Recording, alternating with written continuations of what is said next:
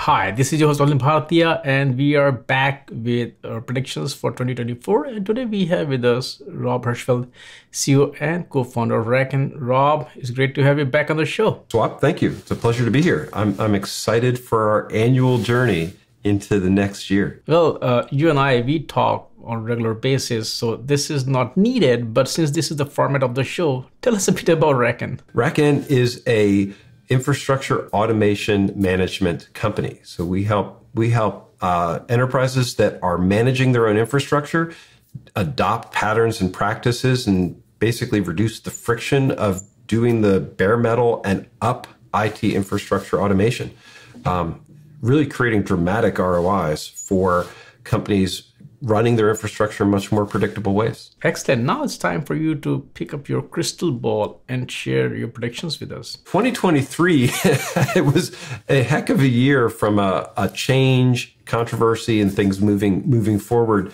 And I think that in 2024, there's a lot of things that are not settled and will have to go through. Obviously, AI and large language models are going to be the most disruptive capability. And the advice I've been giving people is if they're not using and training their teams to use LLMs effectively, then they need to do that. I actually think we're going to see measurable results even from early LLM use across the board. And companies that are using them well will pull ahead in 2024.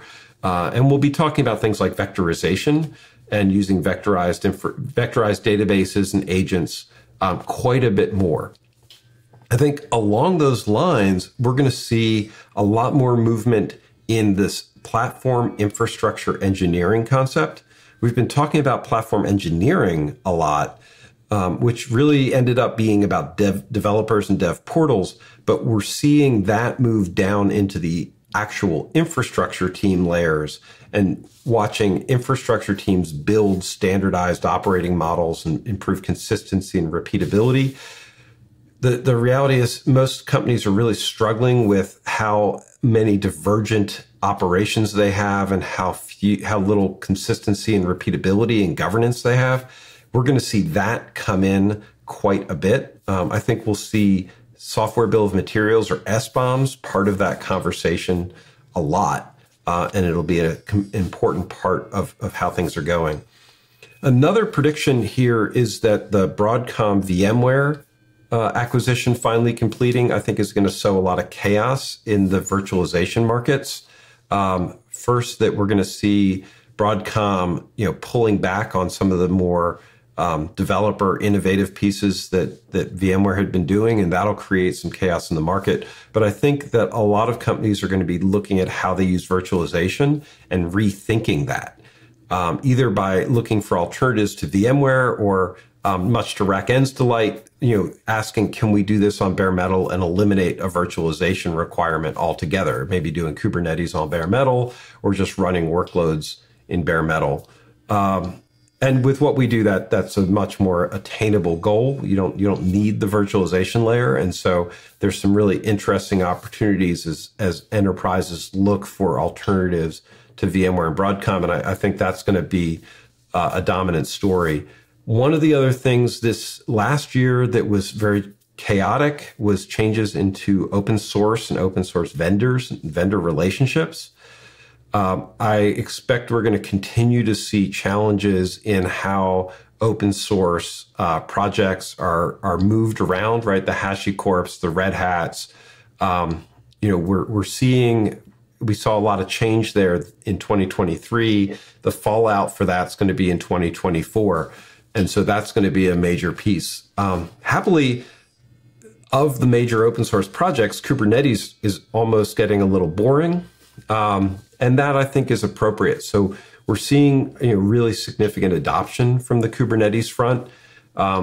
It's due for a little bit of drama, perhaps, but the governance there has been actually very good about allowing a lot of the ecosystems to grow.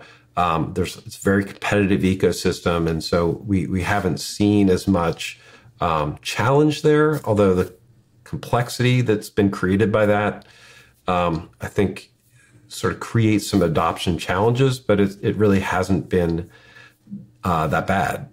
frankly. And then as a final note, one of the things that we keep seeing and we've been tracking, I think, Swap, you and I, for years now, is edge technologies. Edge is in, I think it's due for a bit of a revisit from people. Although I'm starting to hear that we're calling it distributed infrastructure, something that RackN's been using to describe edge for years now. And this idea of doing, not site by site, but actually treating edge as a series of distributed sites and having a consistent, repeatable pattern across all of those. I get excited by the idea that edge might actually be moving into an IT realm and then having discussions about it being a distributed infrastructure. Some people might say distributed cloud. I think those are starting to happen, but that's more of a late 2024 trend than an early one. What challenges you see in 2024, not only for the large ecosystem, but also for RackN to tackle? I think that this idea of governance and compliance and security has really been a challenge for companies in 2023, especially with budget constrictions. And we're starting to see companies pull back on new projects in favor of landing the projects they have, in favor of having the compliance and governance that they want to have, and also having more reuse, right? So I think one of the biggest challenges companies have is that they're doing a lot of different things. They're having trouble finding and keeping the people to do that work. And that is creating real governance and supply chain challenges. And it's gotten big enough that I think the market is starting to respond to that. We're seeing messaging, we're seeing tools and orchestration that is looking at IT infrastructure from a system perspective. I'm very excited about that. That trend line of infrastructure platform engineering is part of this idea of companies really looking for help with governance. And we're acknowledging that the lack of governance is slowing down projects, it's slowing down growth. And so the larger companies, the cloud providers, the large consulting companies really do have to help these enterprises address it from a leadership perspective. What is going to be the focus for all of RackN or your focus in 2024? RackN has really been helping enterprise customers build these standard repeatable processes. And what we've seen demonstrably is enormous ROI from having out-of-the-box capabilities that customers can repeat and use over and over again. And so what we're focused on doing is taking done work, patterns, practices, automation that we treat as software, this infrastructure as code methodology, and then helping new customers repeat and extend that work.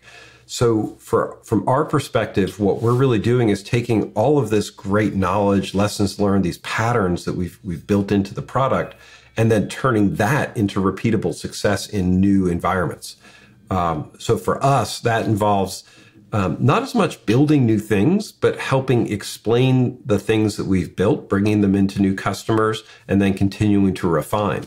The thing that makes me excited about that is not just the new customer opportunities, but as we grow and mature those processes, our existing customers get the benefit of that uplift. And so we actually see this, new customer engagements actually accelerate our existing customers. And that gets everybody very excited. So that's a big deal from our perspective and something worth actually a fair bit of investment from our internal engineering work. Rob, thank you so much for joining me today and share your predictions. Of course, I'll have you again next year to see how many of these predictions came out to be true. But thank you so much for your time, and I look forward to chat with you again soon. Thank you. Thank you, Swap.